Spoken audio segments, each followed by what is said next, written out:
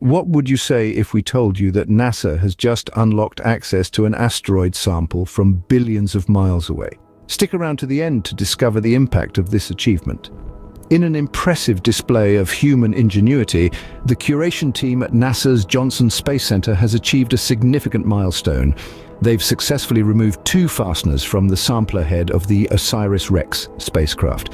This crucial step has allowed them access to the remainder of the asteroid Bennu sample material, a piece of the cosmos brought back from billions of miles away. To accomplish this feat, the team designed and fabricated 2 new tools from surgical-grade stainless steel. These tools were tested thoroughly in a rehearsal lab to ensure the success of this delicate operation, but the triumph doesn't stop there. Even without fully disassembling the sampler head, they've managed to collect a whopping 70.3 grams of asteroid material. This surpasses the agency's initial goal of 60 grams, marking another victory for the team. But the team's work is far from over. They are preparing to release a catalog of the samples later this spring.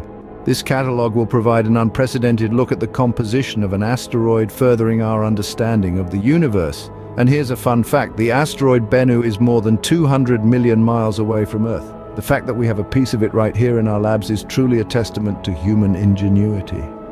NASA's triumph over fasteners has paved the way for a deeper understanding of our universe. So, to continuously be enlightened, like and subscribe.